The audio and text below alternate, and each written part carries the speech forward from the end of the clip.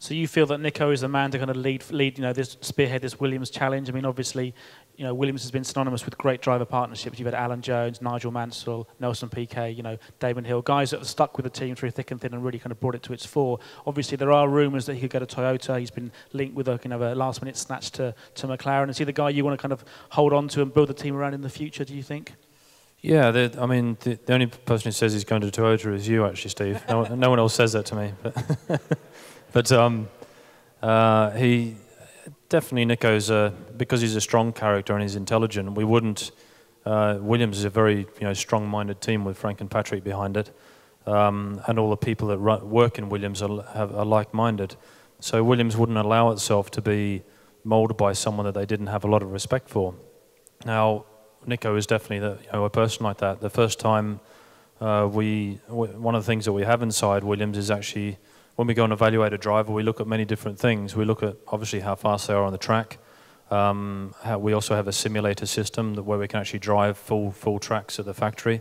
It's incredibly accurate in terms of the feeling of the car and all the things that we can change. So we put a driver through that exam. And we also do a written test as well, so that we can understand where they lie technically. And not one of those points, the written exam, for example, an engineer would do very good at, but engineers aren't any good at driving cars fast because they understand what happens if you crash them. So you can't take one particular point and say that guy's going to be a brilliant driver.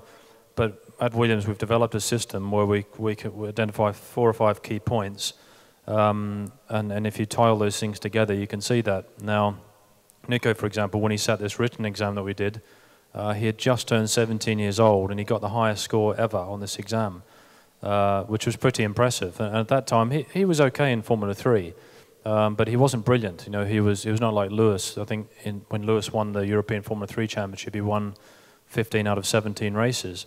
And Niko won, I think, three F3 races, so it wasn't clear that he was going to be as good as what he was. But one thing that you do see in Formula 1, when guys step from sort of 220 horsepower of a Formula 3 car to 750 now of a Formula 1 car, it definitely, you see a transition and a change because it's a completely different type of driving style. And when Niko got into high-powered cars, he really took a big step when he got into GP2 cars, which were about 600. So anyway, we managed to identify that at an early stage, going back to your question, Steve. I could see that Niko was a guy that was intelligent enough to be able to us to back him.